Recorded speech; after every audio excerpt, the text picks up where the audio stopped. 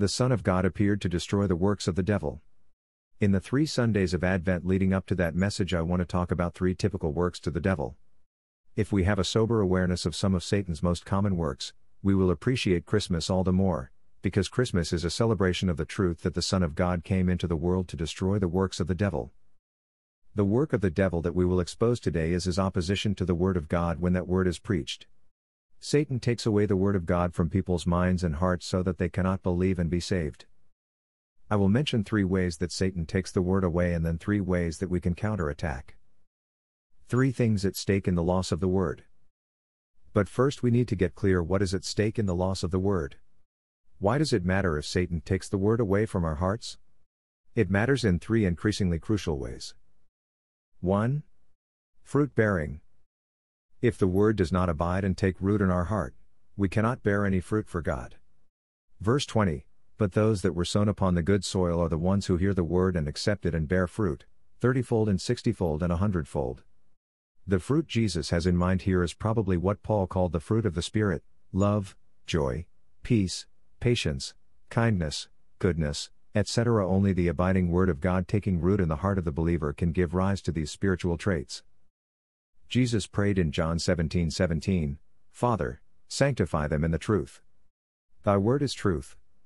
The Word of God is the means used by the Holy Spirit to sanctify His people, to make them fruitful, or loving. So our holiness, our Christ-likeness, our moral newness is torpedoed if Satan takes the Word away from our hearts and minds. 2. Discipleship. A persistently fruitless hearer of the Word cannot be a disciple of Jesus. Jesus said in Luke 6:43, no good tree bears bad fruit, nor again does a bad tree bear good fruit, for each tree is known by its fruit. Fruit does not make a tree good. Fruit does not give life. Fruit is a sign of life and reality. Good and bad trees are known by their fruit. Bad fruit or no fruit means bad tree or no inner reality. Therefore, fruitfulness is essential to being a true disciple of Jesus. And since the abiding Word is the key to fruitfulness, discipleship is at stake if Satan takes the Word away. Which is what Jesus said in John 8:31, if you continue in my word, you are truly my disciples. If the Word is taken away from our hearts, we cannot be followers of Jesus. 3. Salvation, which leads us to the final and most fearful consequence of having the Word taken from our hearts. Jesus says in John 15, every branch of mine that bears no fruit, He takes away. Broken bar. If a man does not abide in me, he is cast forth as a branch and withers, and the branches are gathered, thrown into the fire, and burned. Ultimately, what is at stake if Satan takes away the Word of God is our salvation. Without the Word of God abiding and taking root in our heart, we cannot bear fruit, be disciples, or inherit eternal life. So it matters more than words can express that we not be among those who hear the Word and lose it to the work of Satan. 3 strategies of Satan to take the Word away. How does he try to take it from those who hear? When Jesus interprets the parable of the soils in Mark 4:14-20, he only refers to Satan once. He says in verse 14 that the sower is sowing the Word, and then in verse 15 he says, these are the ones along the path, where the Word is sown. When they hear, Satan immediately comes and takes away the Word which is sown in them. But there are 2 other kinds of soil where the Word bears no fruit. There is the rocky ground in verse 16 and the thorny ground in verse 18. Jesus doesn't mention Satan in connection with these. But we know from other teachings in the New Testament that Satan is very much at work in these soils to nullify the Word of God and make the hearers fruitless. So there are really 3 strategies, at least, by which Satan takes away the Word.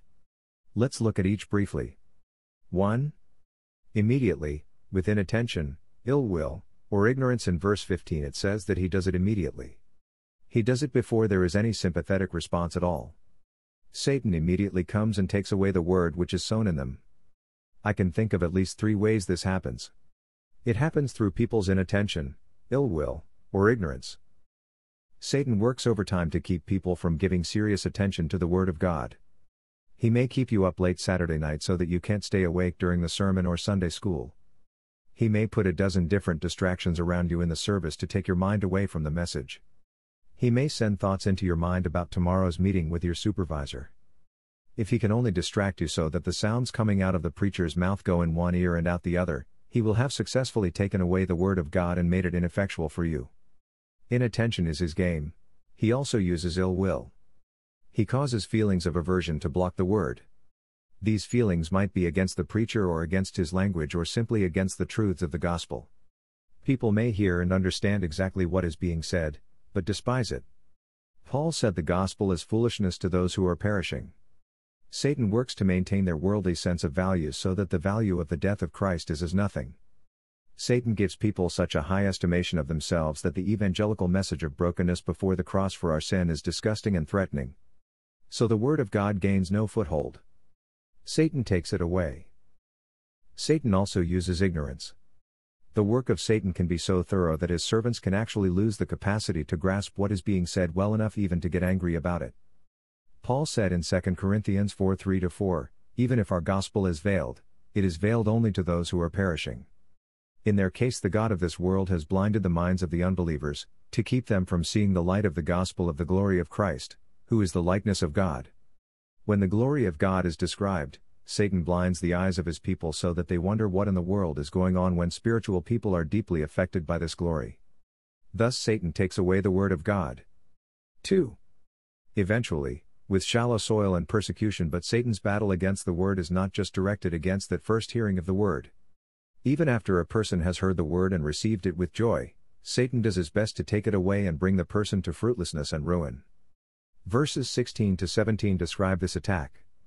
"And these in like manner are the ones sown upon rocky ground, who, when they hear the word, immediately receive it with joy, and they have no root in themselves, but endure for a while. Then, when tribulation or persecution arises on account of the word, immediately they fall away." The reason I feel confident in saying that this too is the work of Satan, even though Jesus doesn't mention him here, is that persecution is mentioned, and this is a key strategy of Satan elsewhere in the New Testament.